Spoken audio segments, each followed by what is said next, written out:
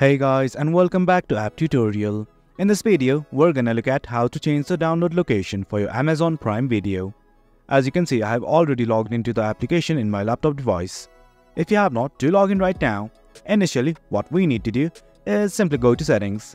In the left section of the screen, just above the download icon, you will find the gear-like button, that is Settings. Just click on it. Then you'll see something like this. Well, you can change the download quality from right here. Also, you can change the setting that says download additional audio language. Right now, I just want to change my download location.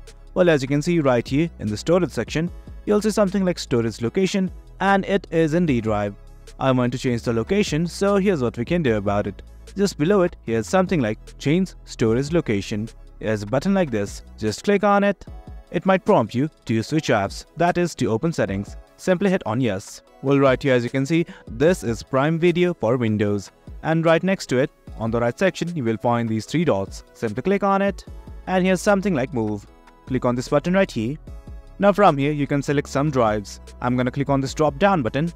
C drive and E drive. Select the drive of your choice. And once everything's okay, simply hit on move.